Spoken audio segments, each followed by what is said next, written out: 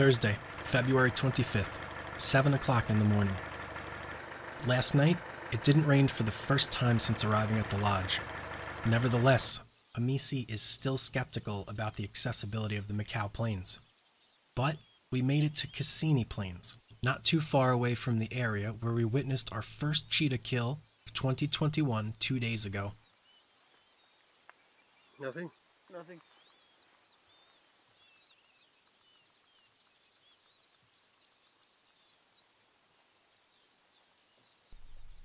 Less than 45 minutes later, nothing becomes something. Hamisi has spotted another cheetah.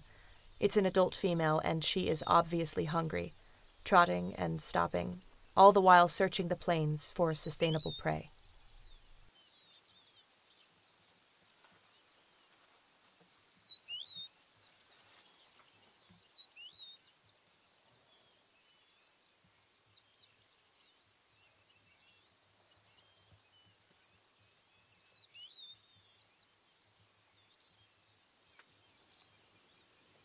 Two and a half hours later, the cat is still trying to find gazelles. Another vehicle arrives. Their passengers and my guide Hamisi know each other from a previous safari.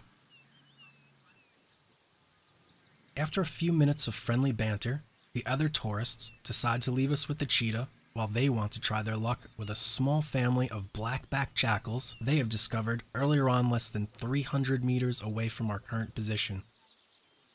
And it is indeed this jackal family that starts the action of what would become one of the best sightings of my entire 20 years old safari history.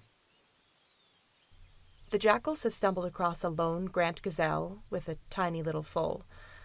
Working as a team, the two adult jackals try to distract the mother while the subadult jackal aims to catch the baby gazelle.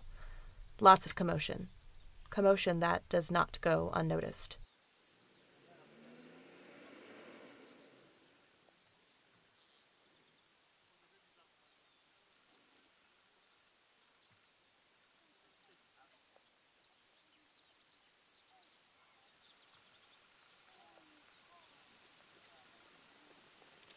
Whoa!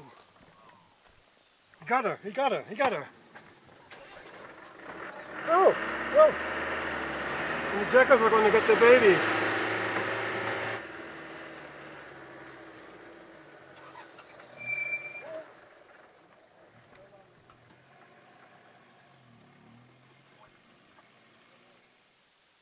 I would have thought it goes for the baby, huh? It went for the mother. Yeah, because she was too close, so that's why she went straight.